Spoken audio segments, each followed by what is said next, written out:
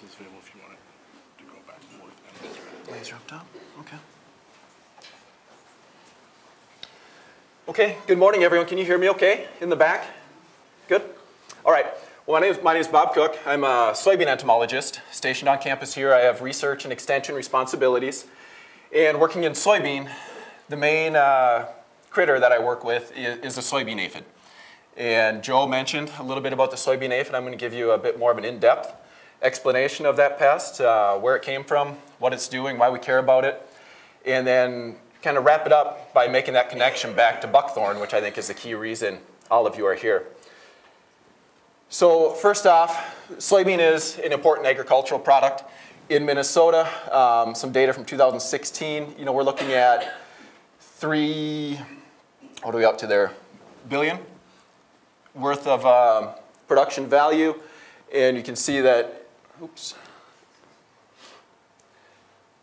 the bulk of Minnesota, many of our counties are producing soybean, except for the northeastern part of the state. In the past, soybean was from an entomology or insect pest management perspective, a pretty easy crop to grow. Farmers didn't have to worry about many pests. Only 2% of acres were scouted for pests. Less than 1% of acres were treated with insecticide, and that's kind of for the north central region. The pests that we had were occasional, and they'd become problematic maybe when certain weather conditions lined up, certain weather systems that could blow in migratory pests, or drought conditions that would make situations favorable for certain pests like spider mites. So we had things like, and we still have bean leaf beetle, spider mites, certain caterpillar pests. But all that changed in 2000 with the arrival of the soybean aphid, which is pictured here. They're kind of cute and cuddly looking, but when you get thousands of them on a plant, they can be pretty destructive. They're feeding on the sap of the plants, removing the photosynthate. First showed up in 2000 in Wisconsin, rapidly spread from there within that first year. I think that's what's shown in red on that map. And then the counties highlighted in yellow are the known distribution through 2009. And it's here to stay. Not trying to be discouraging, but I think we can do some work to try to decrease the frequency of outbreaks and magnitude of outbreaks, though. It's an invasive species, a true invasive species. It's causing problems. And then the other part of that definition is it's from somewhere else. This pest is from Asia, so China, Korea, Japan, some other parts of Southeast Asia. And here's some of the agricultural impact. You can see a heavily infested plant at the top, uninfested plant at the bottom. That's thousands of aphids on a plant there. The feeding causes economic damage by reducing the number of pods per plant, pod size, number of seeds per plant, size of the seeds, and quality of those seeds. In addition to that, the soybean aphid can vector viruses to soybean and to other plants, potato, snap beans. It doesn't develop populations on these other crops, but they're flying around the landscape and kind of landing on plants, tasting them, trying to decide if it's something they want to establish a population on or not.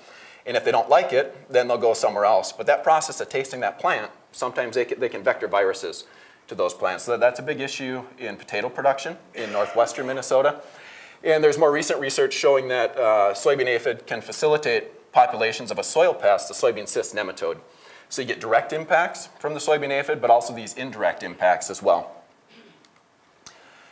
So I talked about the past, what growers had to contend with on the insect end of things, and now the present. So post soybean aphid invasion, we've got 77% of soybean acres being scouted. That's a 40-fold increase from the pre-soybean aphid scenario.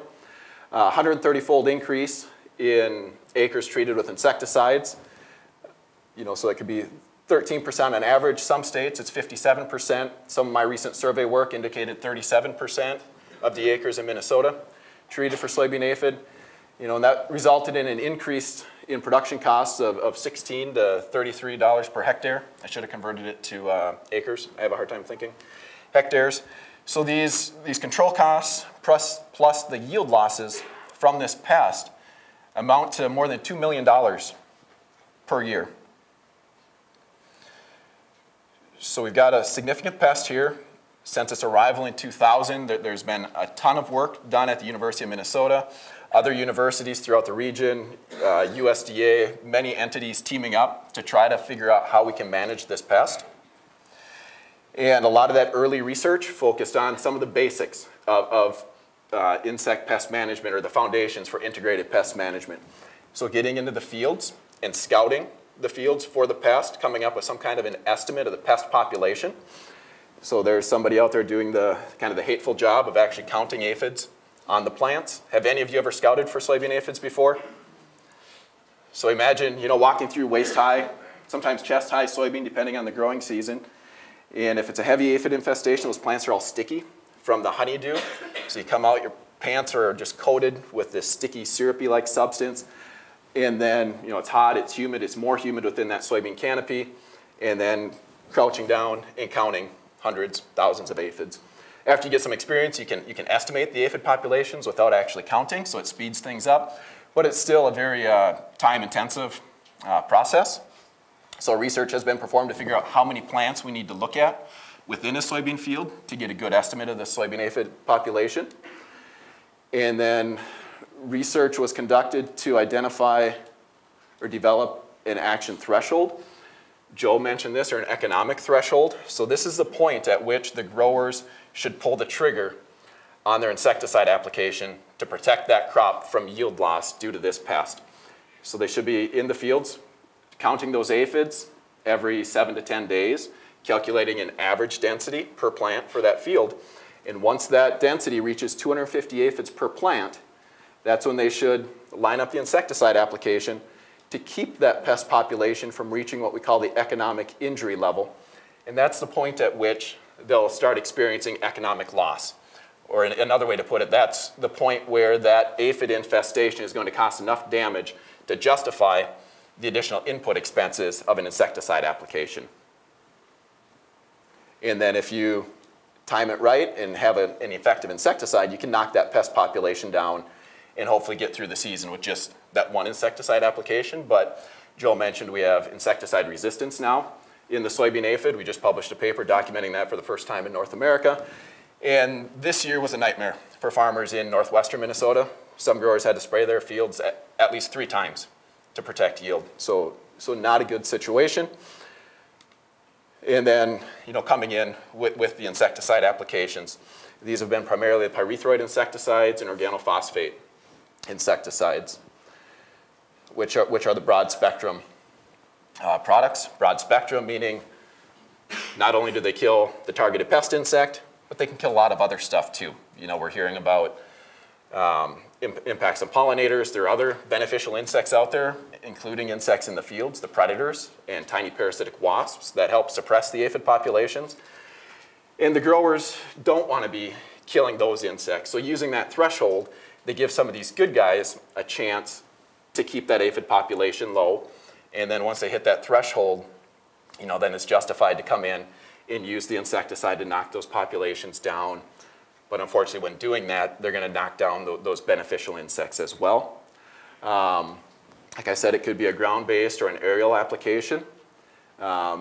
Generally, one well-timed application, so using that threshold, an effective insecticide, and you can get through the season. But we're seeing that that's not always the case. We're getting 2, 3 applications required in 1 year.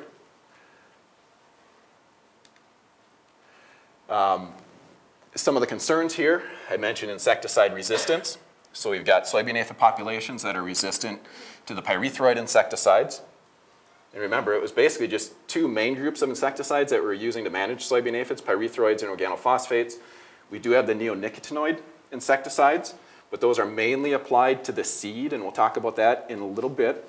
There are some neonicotinoids that are formulated as foliar insecticides, things that can be sprayed, but they're less commonly used. We have the non-target impacts, so that could be impacts to the lady beetles, parasitic wasps that are working against the pest within the fields. It could be to pollinators flying through that field or in adjacent fields if there's a drift scenario. And then, there's a potential for contamination of surface waters. You may recall a few years ago, the MDA and Pollution Control declared some of these insecticides as surface water contaminants of concern. Some people were linking those to soybean aphid applications. I'm not sure what the real source was, but there's that potential there. So we've got a lot of research-based recommendations for scouting and the threshold for insecticide applications. But under the umbrella or the idea of integrated pest management, we don't want to rely on just one management tactic for a pest. So we do have insecticidal seed treatments. These are systemic insecticides applied to the seed are planted, the plant starts growing. So the systemic means that those insecticides are taken up into those young plants and they can protect those plant tissues for a certain amount of time. For soybean aphid, unfortunately, this is not a very effective tool for soybean aphid management unless you get early infestations of the soybean aphid. And the reason for that is depicted in this diagram that we had in one of our recent extension publications, where you've got time, plant growth stages, soybean plant growth stages across the bottom. This red triangle represents the concentration of those insecticides within the plants. And you see that over time, that insecticide decreases or kind of peters out. So if the aphids were to show up early, you'd likely get effective control. But unfortunately, in most situations, those aphids are showing up a little bit later in the season after the concentrations within the plants have decreased to ineffective levels. So there are other soil pests that these insecticidal seed treatments can provide effective control of, things that live in the soil or things that attack the plants early. So it can be an effective tool under these high-risk situations for some of the pests.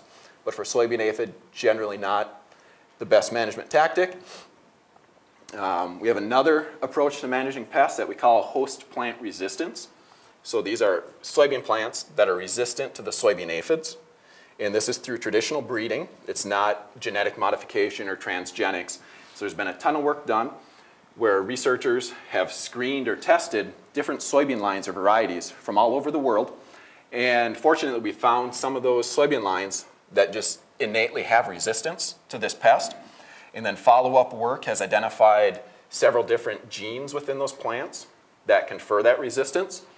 And what we see in this graph, we've got a susceptible soybean line with one of those genes, a soybean line with a different gene. Those genes are called RAG genes. The RAG stands for resistance aphis glycines, the scientific name for the soybean aphid, and then they're just numbered in the order for which they're identified.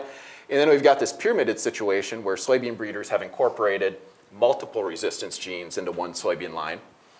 We've got the economic injury level indicated by this red line as kind of a reference point on this graph. And then the different colored bars represent different locations and years. So we see there was good aphid pressure for these experiments where the susceptible plants had very high aphid numbers. We see that the resistant plants with just a single resistance gene did a pretty good job suppressing those aphid populations. However, it's not a silver bullet.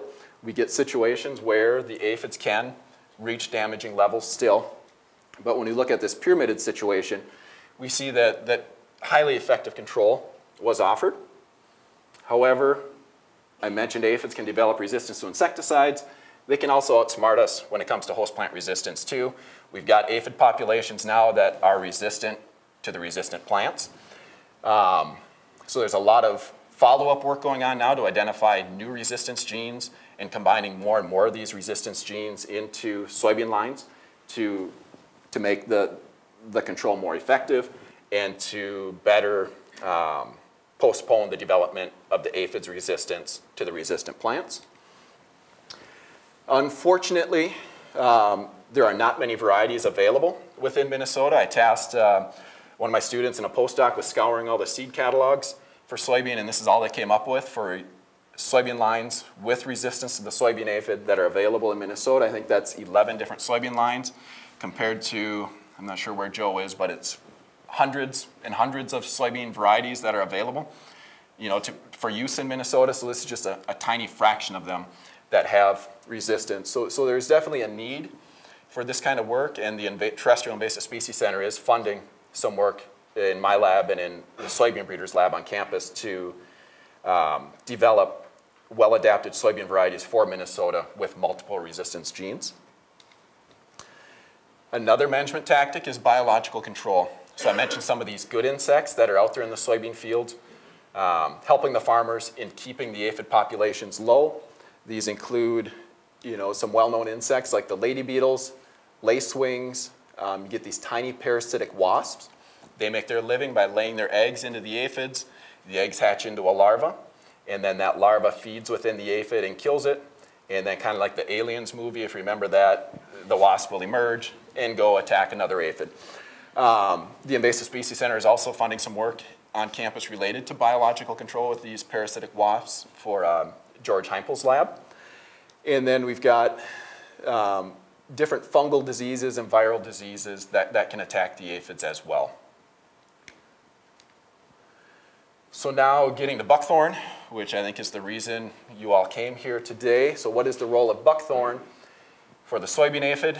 Joe kind of alluded to the fact that it's critical in the life cycle of this pest. So let's take a quick look at this life cycle. You may remember back to biology classes that you had, thinking about different insect life cycles, like a butterfly where you go to egg, larva, pupa, adult. This life cycle is way beyond that, way more complicated. So what you get is the pest overwinters on buckthorn as an egg, and then those eggs hatch, and you'll get a few generations of wingless females that are produced on those plants. So notice I mentioned just females. So males aren't involved at all. They're reproducing without mating. And their babies are born pregnant. So just keep that in mind. These things are reproducing machines. So then after a few generations on buckthorn, they'll develop the winged generation that'll leave the buckthorn and look for soybean. If soybean's not available, there's some indication that they might go back to buckthorn, hang out there a little longer, and then go looking for soybean. On soybean, they're mainly in the non-winged form, going through multiple generations, up to 13 generations, just on soybean in a year. However, if those soybean plants get too crowded with aphids, if the quality of the plant starts decreasing for the aphids, they'll produce winged forms that'll fly out and look for healthier, less heavily colonized plants within that field or in other fields. And then in the fall, based on temperatures and photo period, the aphids will develop a winged form again that'll migrate to buckthorn. On buckthorn, you'll get mating, the only time of the year when mating occurs, and then the females will lay their eggs, and then those eggs will overwinter. So buckthorn is considered the primary host, or the overwintering host for soybean aphid. So in Asia, some of the documented overwintering hosts or primary hosts for soybean aphid are Rhamnus davarica and Rhamnus japonica. In North America, we've got some other buckthorn species, mainly Rhamnus cathartica, but there have been a few others that have been documented as overwintering hosts for this pest. If you're looking at buckthorn and you find aphids, it's not a sure thing that it's soybean aphid. There are some other aphids that do occur on buckthorn. However, if you find these, it's going to be very difficult to distinguish them. I've spent my career working with insects, a good chunk of it working with aphids, and I can still barely do it. You need to look under a scope, and you're essentially looking at the pattern of hairs on aphids' butts. There's been some work done looking at the biology of soybean aphid on buckthorn, looking at the survivorship of eggs from fall to spring. Some research from has shown a 70% decrease in egg densities. Uh-oh, crickets are chirping. I must be boring you guys. Natural enemies could be contributing to this. So a lot of those natural enemies that occur in the soybean fields also occur on buckthorn. And then there's been some work done at the University of Minnesota prior to my time here, looking at certain winter temperatures that can kill soybean aphids. So these winter cold temperatures could also contribute to this decrease in the egg load on buckthorn over the winter. There's been work done looking at development as a function of temperature. If you think about degree days, that accumulation of heat units, not only for buckthorn, but for the aphids. And it's shown that the aphid development is pretty well synced up with buckthorn development, with the eggs hatching very near to when the buckthorn buds are swelling. And this has been shown in the laboratory and then under field conditions with a few different kinds of models. So now that link between buckthorn and soybean aphid populations, which I think to Joe would be kind of the holy grail here that he would be hoping for. So if we look at things from a large geographic scale, thinking about individual states, on the x-axis we've got percent of counties with buckthorn within a state. Each of these dots is a state. And then these are data from 2003 to 2006, and that was the percent of soybean acres treated with foliar insecticides. Remember, most of these other pests in the north central region aren't abundant enough to trigger insecticide applications. So I think we can pretty safely assume that most of these insecticide applications are due to the soybean aphid. And we can see that there is a relationship there. It's a little bit sloppy, but Minnesota has a lot of buckthorn, and we also had quite a few insecticide applications for soybean aphid. And there's been some more detailed research done looking at aphid abundance in association with buckthorn. Some work out of Ontario has found that the abundance of soybean aphid to be related to buckthorn density in proximity to soybean fields. And then these bottom two bullets, they don't specifically measure buckthorn, but they use kind of indices that could indicate presence of buckthorn. So forest cover, kind of assuming if there's forest, there's probably buckthorn there.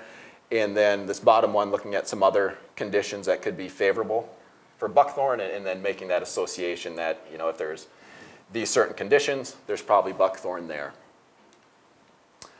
However, one thing to keep in mind is that these wooded habitats that might have buckthorn might not only be favorable to the soybean aphid, they could be favorable to some of these good insects as well. There's been research showing that the more forest or non-crop habitat on the landscape, the more natural enemies you can have, like lady beetles. So seeing data like this in the previous slide, starting to look like there's a pretty good connection maybe between buckthorn abundance and soybean aphid abundance. However, things aren't always that clear cut. I thank Peter for reminding me of this paper. I had forgot about it when I was putting this slide set together. This is some work that was done by Dave Hogg, Dave Voltlin, and a few other folks who were very heavily involved with soybean aphid research from the time it first showed up. And they would do these huge road trips across the Midwest, sampling buckthorn, looking for the overwintering eggs, overwintering populations on buckthorn. And what they found is that throughout most of the Midwest, they could not find overwintering populations on buckthorn. However, there's this stretch along the 41st degree latitude where they would find overwintering populations on buckthorn. So this doesn't necessarily mean that we don't have overwintering populations in Minnesota or other states. Maybe they're out there, but since we have more buckthorn, those populations might be more diluted among all that buckthorn, so it's kind of like searching for a needle in a haystack. In this paper, though, they were kind of their main conclusion is, okay, we've got these locations where we know soybean aphid populations overwinter, and then they did some population genetic work on soybean aphids from soybean in Wisconsin and in Ohio, and they found that there's a pretty good likelihood that those aphids, in those two states at least, came from these different buckthorn populations. So it's not as clear cut that having that buckthorn right next to a field is going to be the source of the aphids for that field. I think there's still a lot we need to learn about this pest, its connection to buckthorn, and those different dispersal patterns in the fall and in the spring to and from buckthorn. So just a few concluding statements here. Soybean aphid is still the most significant insect pest that we're dealing with in soybean in Minnesota and the other north central states. Right now, it's foliar insecticides that we're relying on primarily for soybean aphid management. However, there is a lot of work going on to develop some of these other management tactics, like aphid-resistant soybean, biological control. Buckthorn is a necessary component of the life cycle of this pest. But as you saw, that connection isn't as simple as we hoped it would be. And I think the big question that we can all be thinking about is, can buckthorn be manipulated to affect soybean aphid abundance? And the Minnesota Soybean Grower Association is funding a project being led by a professor from the forestry department to start looking into this. You know, in Minnesota, do we see an association between buckthorn abundance and soybean aphid abundance? And then I think some of the next steps would be to look to see if, you know, can we manipulate that buckthorn and see changes in the soybean aphid infestations. So with that, I'll wrap it up. If I didn't go over my time, I can try to answer any questions you might have. Thank you. A couple questions. Okay. Thank you very much. Question Do you here? know what the dispersal ranges of those aphids are? If they're seeing potential populations in Wisconsin coming from Ohio, do you know how far they travel? Yeah, so the question is, you know, how far can the aphids travel? And there's been some work done, you know, where they tie aphids to what we call flight mills. It's basically they tether them to this little machine and they make them fly in circles. And then knowing that distance and how many revolutions they've made, they can calculate how far they've flown. I don't remember the exact distance, but I mean, I think it's the order of miles. However, with aphids and a lot of other insects, they can get up into the low-level jet streams and be blown around, kind of like aerial plankton. You know, so there's been research shown where you do get this interstate movement, large-scale interstate movement of aphids. So complicating matters even more. Yeah. Question in the back?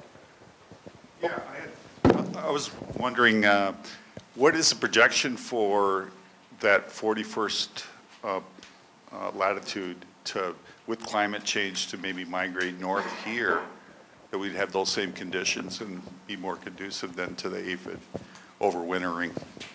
Yeah, that's a good question, and I'm not the person to provide a very good response to that, but Lee, I wonder if you might be able to provide an answer to that? I think we can expect 2 or 3 degrees latitude for a business as usual scenario. So 2 to 3 degrees shift in latitude over how much time? End of the century. By the end of the century? Was there another question behind that, gentleman? No?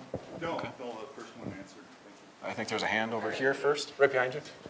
I'm a little confused about that 4-kilometer figure. If a farmer, say, was able to eliminate all the buckthorn within 4 kilometers of the field, would that then generally prevent the aphids from coming in? So you're referring to that one of the last slides I showed, or just summarizing these different studies that have looked at these landscape level variables, and they found that there's an association between soybean aphid abundance in the fields and how much buckthorn there was within a 4-kilometer radius. We're not there yet where we can make that kind of statement where if a farmer could get rid of all that buckthorn within 4 kilometers, they wouldn't have issues in their soybean field. And I think the challenge of that is these aphids are very mobile. You know, so in my response to the question from the front here, you know, that they can move between states even.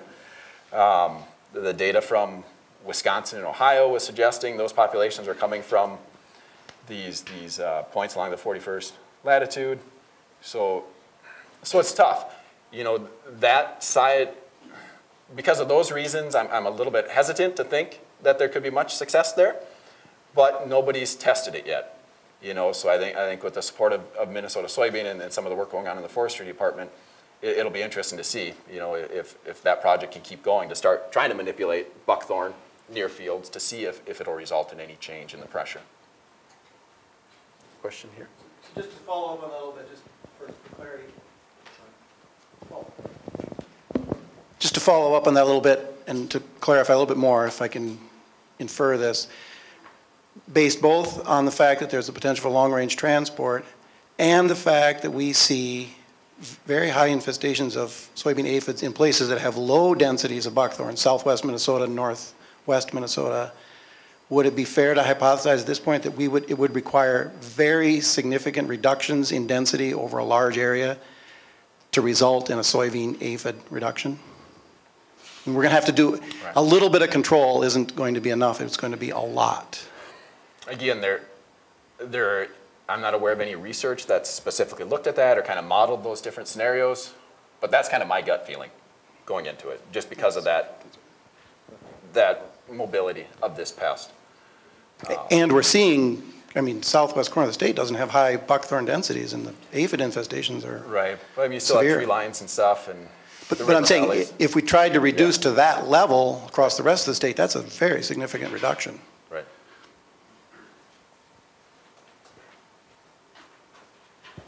Thank you very much, Bob. It was a great talk, and folks have more questions. I'm sure you can catch up with him later. If we manage to squeeze a break in, which I'm not sure we will, but otherwise at the end of the session.